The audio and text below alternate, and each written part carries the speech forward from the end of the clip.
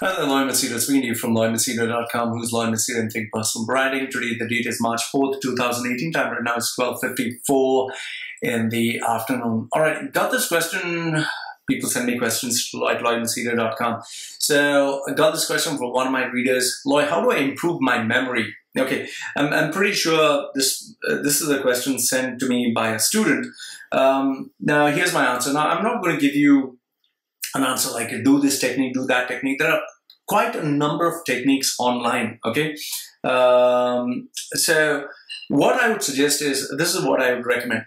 Number one, the first most important thing in order to improve memory is, keep this in mind, memory is like a muscle, okay? Just as, for example, if I go to the gym and I try to do push-ups, or just try to do push-ups, I've never done push-ups, I would die out at 3 or 5, the 5th rep. I would die out, okay?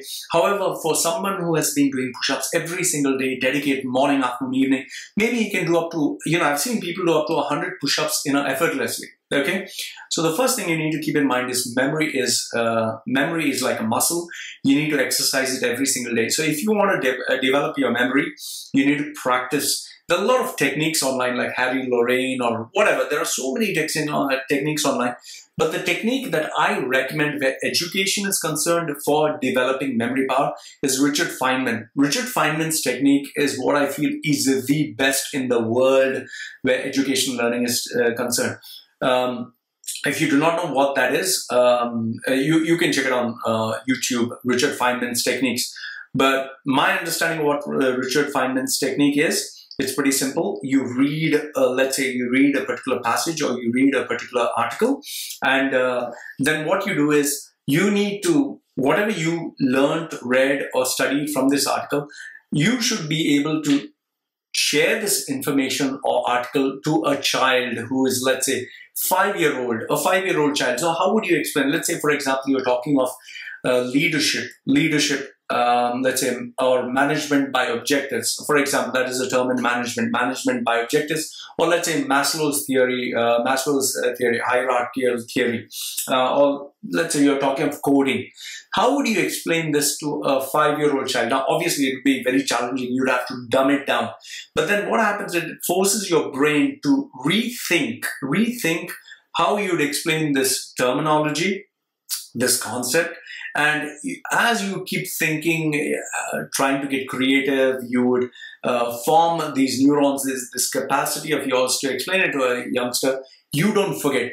Well, one of the best things that I found out as being a trainer is when I learn a new concept and when I teach this concept to somebody else, it's like studying it twice. So the Richard Feynman's technique is whereby you learn something and then you have to teach this technique to somebody who is younger than you. That will reinforce the learning habit. So it's very simple. There are two things that I'd ask you to keep in mind. Number one is, remember, memory is like a muscle. You need to keep exercising. So the more you practice, the better you get. Like, for example, typing. I keep practicing typing. There are typing games, typing tutors. I keep practicing, making sure that the keys are accurate. And I play games, so that helps me get better. You can try different techniques online, from Harry Lorraine, or memorizing cards, or forming associations or names, or visualizing what you're studying. There are different techniques. See which works your way, and try the Richard Feynman's technique. That really helps. But keep this in mind, the industry standard is repetition. The more you repeat, the more you read loudly, the more you focus into what you're doing through your body, through your imagination, through, sight, sound, every possible way, by writing it down. That's how you improve. And there is no shortcut to this. Like, for example, when I'm studying or when I'm doing something really important, my internet is not on, the mobile phone is not on, the notifications are not on, nobody's disturbing me. I'm locked in my room and I focus for 3 to 5 hours, just studying, being focused, being totally absorbed into what I'm doing. And as you stay consistent and keep doing this over and over again, you become better and better. Remember, it's a muscle. And as you improve on it, it gets better. So this is how you improve your memory power, and this is how you get better grades. Remember, it's practice makes perfect. Practice makes perfect. So, Loy from loymachedo.com, who's Loy Machedo in Think Personal Branding, sharing with you his views on how you can improve your memory power.